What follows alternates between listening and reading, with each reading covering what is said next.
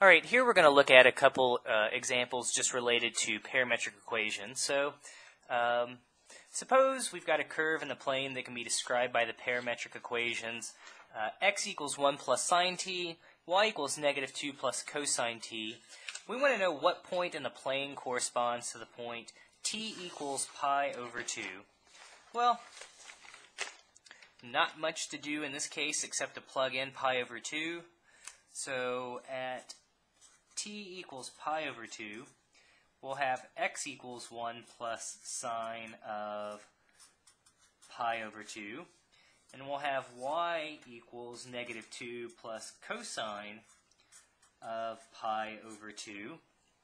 Well, let's see. Sine of pi over 2, that's going to put us at the top of the unit circle. Sine there equals positive 1. So the x-coordinate will equal positive 2.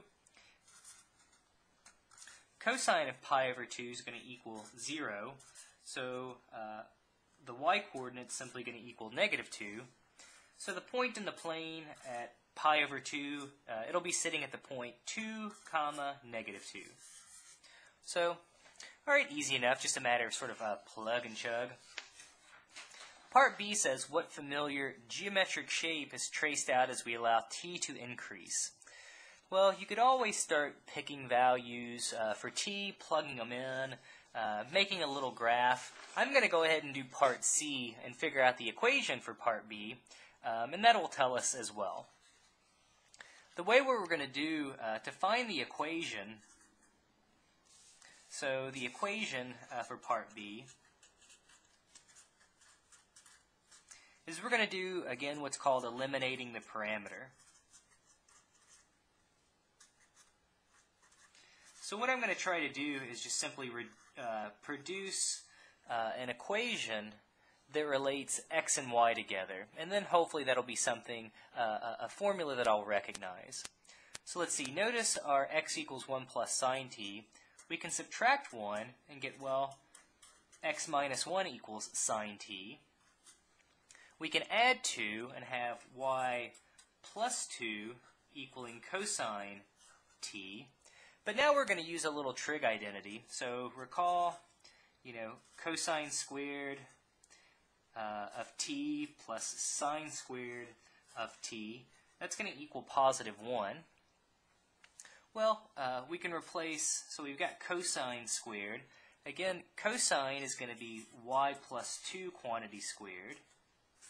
We've got sine squared, which is x minus 1. That equals positive 1.